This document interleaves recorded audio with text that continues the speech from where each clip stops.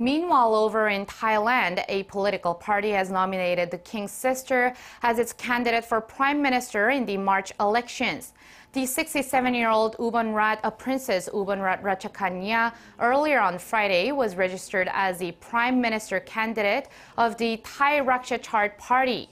This unprecedented jump into politics by the Thai royal family is seen as a game-changer in the long-awaited election race, as it would put the current junta government and Prime Minister Prayuth Chan-ocha in the difficult position of running against a royal figure who is much respected among the Thai people. While parties cannot involve the monarchy in political campaigns, Princess Ubolratana resigned from her royal status in 1972 and since then has been living a life of a commoner.